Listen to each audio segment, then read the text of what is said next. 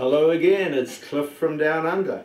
Going to do a little bit of fourth axis rotary engraving, wrapped text around an aluminium part. Should be interesting. The old brain's a bit full of a virus cold today and it's not on par, so this could be quite entertaining. Okay, let's start with the CAD CAM phase. Some of you will have fourth axis CAD CAM and continuous fourth axis CAD CAM, and that'll be brilliant. I don't have that, and I know a lot of you won't have that. You'll just have, like me, ordinary 3-axis CAD CAM or CAM. I've got Bob CAD CAM. I'll just go through this quickly because it's really another subject. But okay, so you produce your text first of all in an ordinary mode, just however your software directs you to do that. So enter your text. You want to vectorize the text. That means you want a lot of short line segments rather than radii, because radii on a fourth axis situation is difficult. So we're going to go straight line, vectorize. Produce the text just in an ordinary orientation that your software produces it in. You really want single line font, so if you want to do quick engraving. So otherwise, if you've got double line font, your cutter's going to be taking 2 passes, and you can have more problem with the letters and numbers running in together. So as a starting point, look for single line font unless you specifically want a complex type of text. So you produce your text in the ordinary layout. Now you need to rotate it into the orientation suitable for wrapping into the fourth axis. So how do you know what that orientation is? How do you know how to rotate it? Well, the short answer to that is there's no short answer. It depends on where your fourth axis is. Is it on the left? Is it on the right? Is the part going to be engraved faced from the bottom or held from the top, and so on? So I think the best answer to that is work out what you think would be appropriate. Rotate the text around until you've got it how you think it should be. In this case, you can see the text here for Hallmark ITTP is orientated this way, HALL going down, and orientated that way from left to right. And so produce your text, produce your code in the best way you think it should be orientated, and then convert it to wrapped fourth axis, which I'll go through in a minute, and just test it with a piece of wood or plastic. And then if you're out, make a note as to which way you're out and how to rectify it. So produce your code, your XY code, save that file, and then you can go on to open it up with your fourth axis wrapping software. Okay, I'll just do a quick simulation. We're just checking that the toolpath is basically correct. You haven't got any bad gouges in it. I think I've got it on 150 millimeters a minute feed rate, 0.4 of a millimeter deep, single pass, just a simple quick engraving job.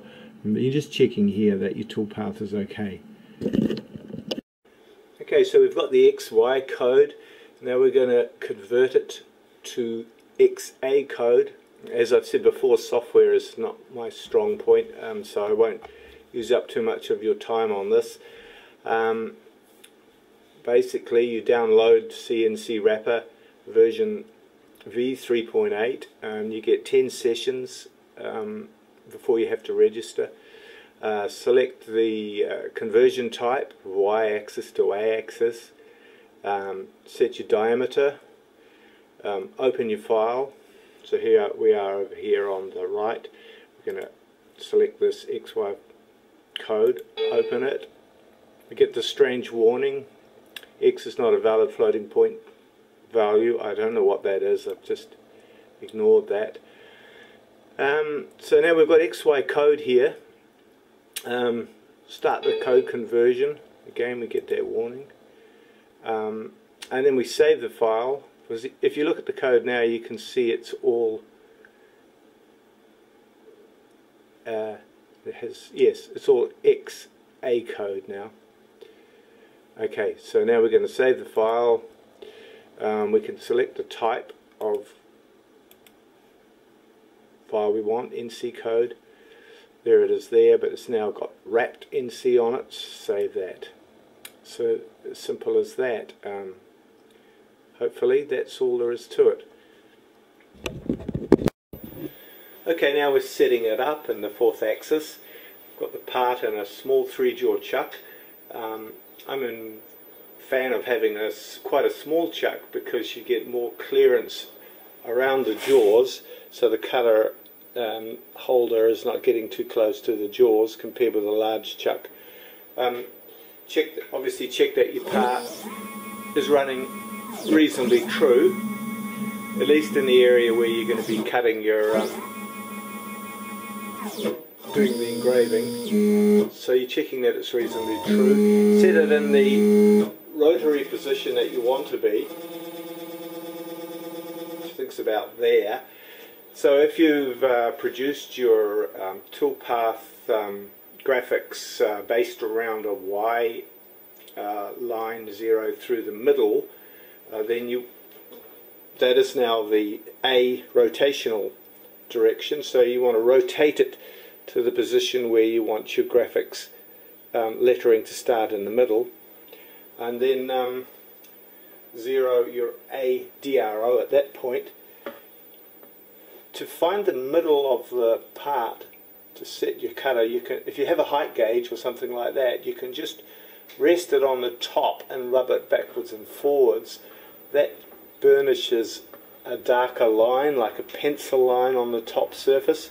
You can set your cutter on that, and that will get it within a few thou of Y position, where it won't move it from there. That's fixed in that position, and it only needs to be approximate for engraving work. So that's a quick way to set your Y position.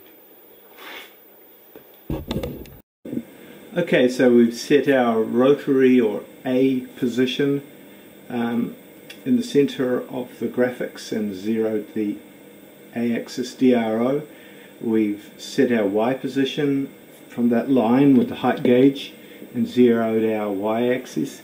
We come down with the Z-axis until it's just biting on a piece of paper or releasing on the way up, and that's conveniently, most paper is 0.1 of a millimeter thick or 4 thou, so enter that into the ZDRO, and then on the X position we know where the engraving starts, we know where the line is, we've noted that from on our CAD, and so we've set that probably just by ruler, in this case about 15 millimeters up from the base.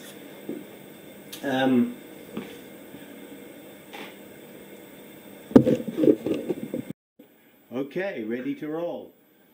Maximum velocity sliders set right down.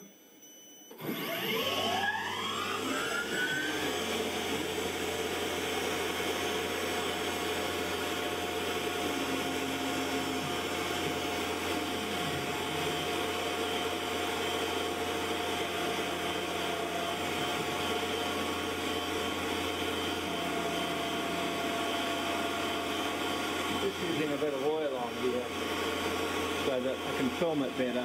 Normally I'll probably use coolant.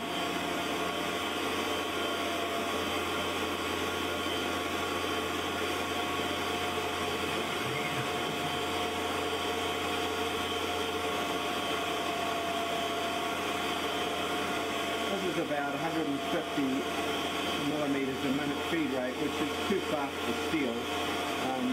Because a tiny little tip needs to run at about, optimally, probably about 20,000 RPM, and at 5,100 you start bulldozing the metal, and with steel it would chip the tip, but because it's only aluminium, a little bit of bulldozing is usually tolerable. But if I wanted to cut it optimally, I'd probably cut it at about 50 millimeters a minute. It's just that aluminium doesn't usually break cutters with a little bit of bulldozing.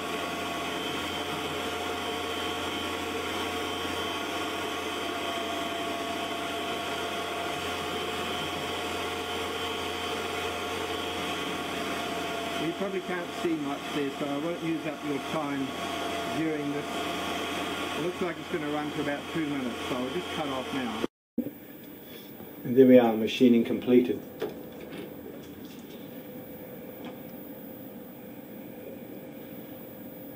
Tormach impact tolerant touch probe.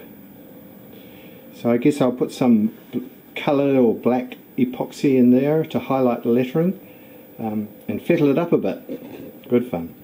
So here's the cutter, a D-bit cutter. I just ground it on my D-bit grinder. I've got other videos on engraving that goes into this in more depth, so this is just really brief. It's about a 0.8 diameter at the small end and about a 15 degrees aside ground on it. So over this part of my workshop, oh sorry, I'm zooming in the wrong direction. There's a little D-bit grinder, and you just tip it round at the angle and rotate it and so on. I've explained that in another video, but you want to consider one of these little grinders if you're doing quite a bit of engraving, because you can sharpen your tools and have any type of cutter you like. Now that they're made in China, they're quite reasonably priced. And there we are, a bit of black enamel inside the engraving, and carborundum paper to polish off the surface, a bit of a fettle up. It doesn't need to be perfect because it's only a prototype.